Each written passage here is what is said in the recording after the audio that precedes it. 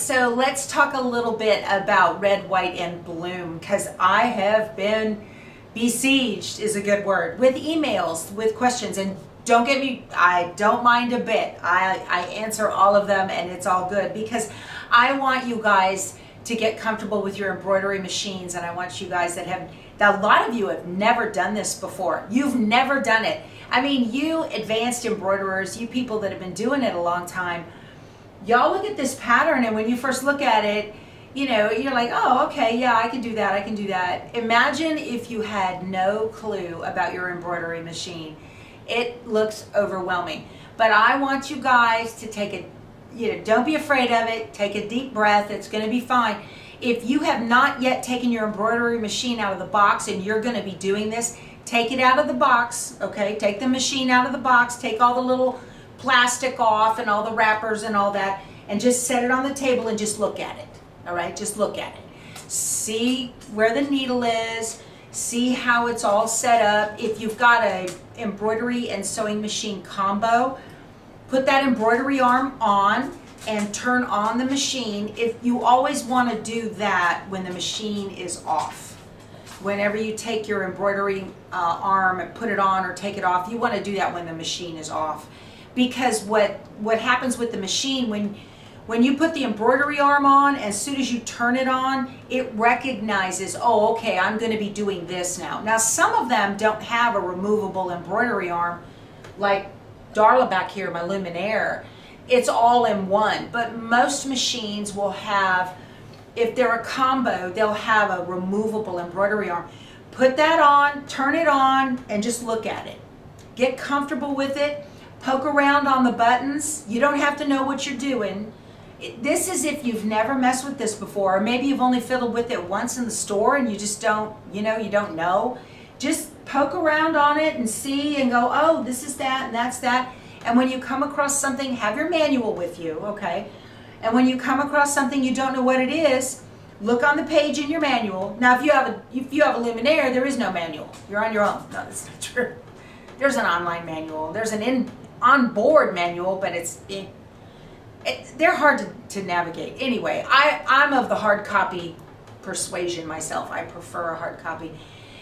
But, you know, I had a young lady email me today who's got the PE 800, and yeah, that's an embroidery-only machine, and she's got a lot of questions about this, and I totally get this, that if you've never done this before, you're thinking, holy moly, what have I gotten myself into? Because if you're going to do this red, white, and bloom quilt, this is it here. It's by a company called Kimberbell. And it is an adorable patriotic wall hanging, and we're going to make this quilt. And we're going to start the 26th of April. And it is not a live class. So I'm going to put the videos out on YouTube, and you can watch them at your leisure, all right? But let me tell you how this is going to go for, I mean, when you look at this quilt, it's a wall hanging. It's a 40 by 40 wall hanging. So when you look at this and you see all of this stuff, and the book is thick, first of all, the back 1/3 of the book are extra projects. So we're not going to touch those. If you want to make those later on, or maybe just make one of those, then that's fine too. You can do that. So don't get intimidated by the thickness of the book. I'm going to walk you through every single baby step. This is for beginner embroidery, for you to get familiar with your machine. And that's the beauty of Kimberbell projects. They have got every little thing marked out in the book. They tell you when to change your thread. They tell you how to do everything. Also, on those parts that are multiples, I will be doing one of them on the single needle, and I will do the other one on the multi-needle. So you multi-needle users will get some power tools with thread love too. So first of all, in the book, I'm going to show you how we're going to break it down. If you look on page 32, and it talks about sewing the quilt together. It breaks the quilt into sections. So there's section 1, here's section 2, section 3, 4, etc. All right, all the way to section 7. And then from there, it shows you how to sew the sections together. So here is section 1 and 2. Here's 3 and 4. There's 5, there's 6 and 7. And then you sew these sections together and these sections together and then put the whole quilt together. So this is how this goes together. So they break it down into sections, and that's how we're going to embroider. We're going to break it down into sections. Now, some of these, like I said earlier, are duplicates. So where we have one watermelon right here, there's in section 1, there's also a watermelon right here in section 4, and there's another watermelon right here in section 6. So we're not going to do just section 1. We'll do section 1 plus the watermelons for the other 2. So you'll actually be working ahead, and you'll have homework. After we do one, you can do the others. I am going to show you how to do multiples. So I'll do one watermelon on the single needle, and then I'll do the other 2 watermelons in the 8x12 hoop on the multi-needle. And anytime, those of you that have the ability for larger hoops, go ahead and use multiples in a single hooping if you can.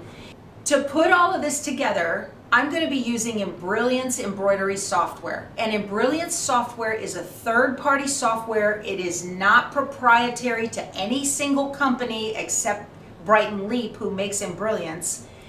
And it is a suite of software, and I'm only really going to be using Embrilliance Essentials, which is what you need if you are a beginner.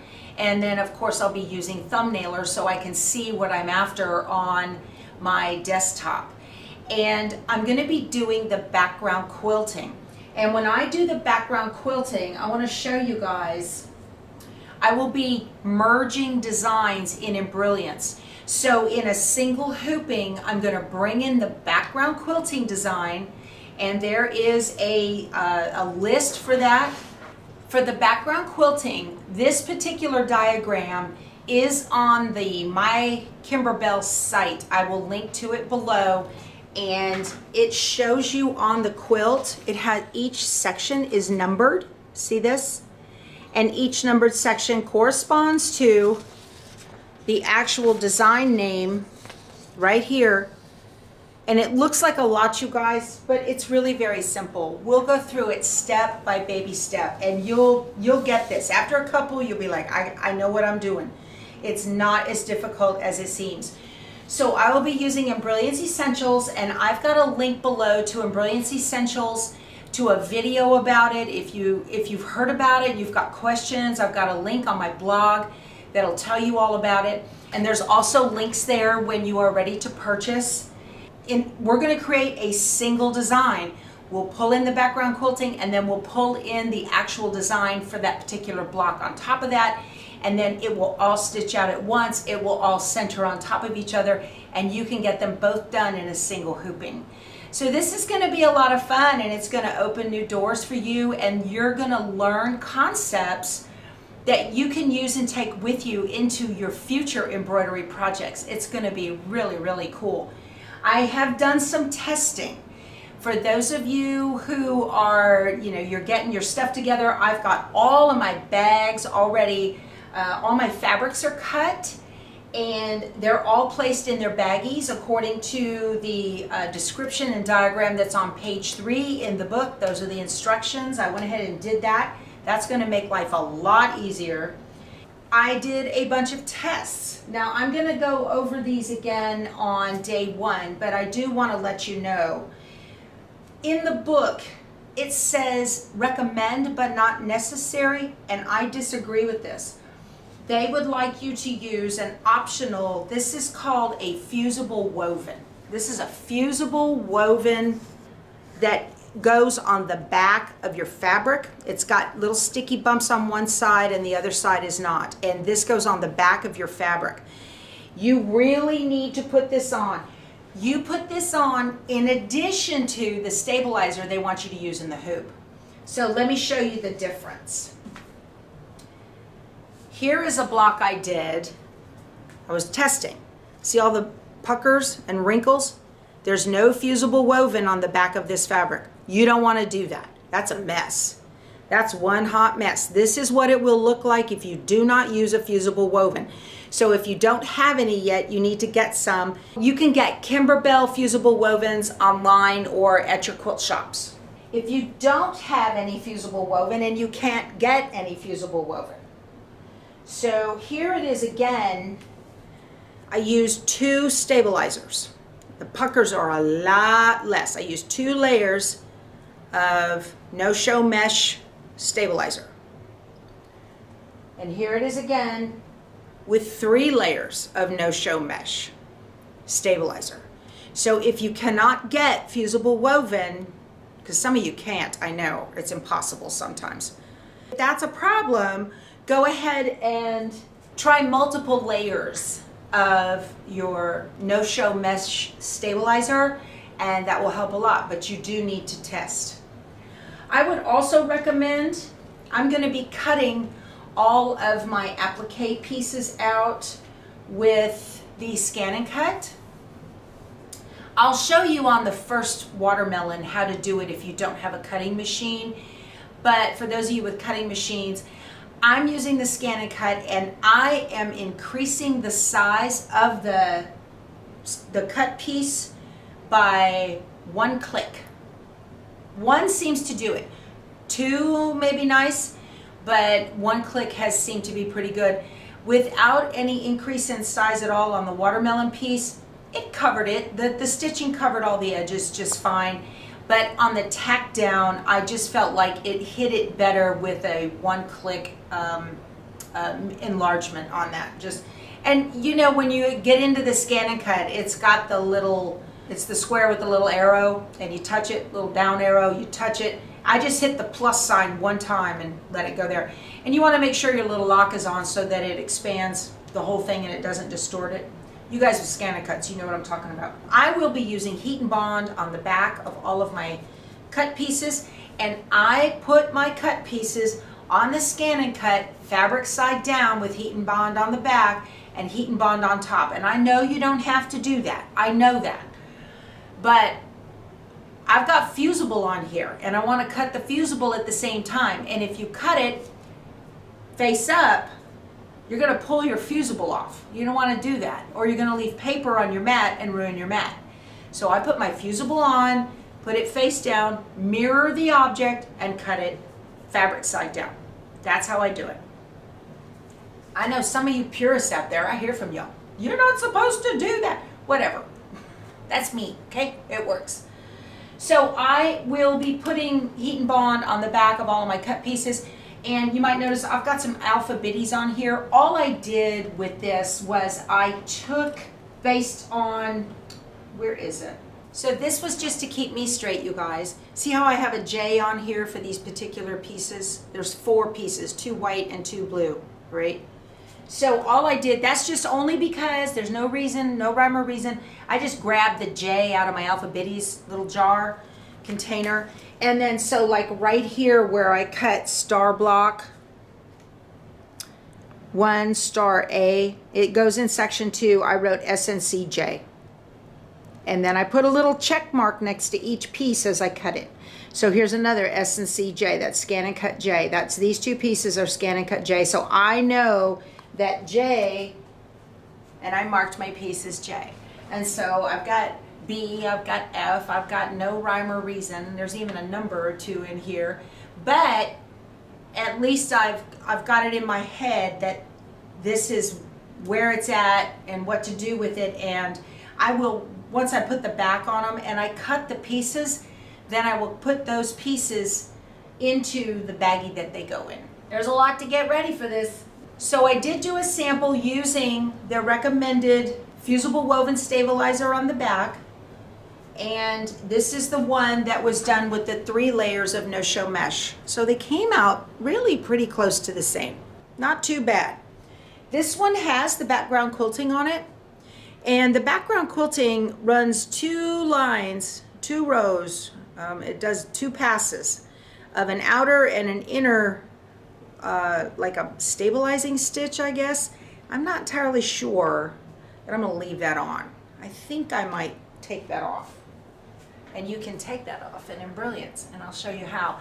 And the only reason being is, I think what I'm going to do instead is, there is the ability to add a basting box in the utility menu in Brilliance Essentials. And so I will add a basting box to stabilize the fabric onto the stabilizer, but that will be trimmed off when we trim. Ooh, speaking of trimming, you guys, y'all need to get these orange pop rulers. I tell you, they're not cheap. These are the handiest things that I have in my sewing room. I'm telling you, it's so cool because a lot of this stuff that you have, like the pop bottle and the firefly stuff and the the lemonade pitcher, it's got stuff in the middle of it. Well, if you try to put a regular ruler on there, it's gonna rock, okay? Thank you, Marilyn. So it's nice that this has an opening and then you can trim up. You guys, I'll be honest with you, the first time I saw these in the quilt store, I was like, I don't know if I need those. And then I got some. I would not make this quilt without them. That's just me personal. There are two sets. There are squares and rectangles. If you can only get one, then I would do the square because you would use that more often in your quilting, and you can always, you know, cut half and then move it up and cut the other half and make a rectangle, okay? That's just me. I love these things. Yeah, I mean, I cut this out easy peasy, just like this. Now, notice on this is a sample, right? This is scrap fabric I used. I didn't do the little hearts. I didn't do the little watermelon seeds. I didn't need to do that. When you're making samples, do this, you know, squat down. When you're making samples, you don't have to stitch out the entire block. What I was really interested in the sample was the pull compensation, the tugging that was going to occur around here and all this. Once we got to this part, the seeds and the little hearts are not going to make a difference on how it's going to stitch out because the outer stitching on everything has already occurred. So you don't have to do, when you do your tests, you don't have to do all of that. You can use the needle plus minus or the thread plus minus and jump ahead in your embroidery machine to see how it's going to stitch out. Save yourself a lot of time. All right, so that's a lot to think about to get ready for red, white, and bloom. But the more prepared you are, the better informed you are, the more fun you're going to have. It's going to be an easier experience for you. All right, you guys, that's it. That's all I had to talk to you about. We'll talk to you soon. Go sew something. Bye.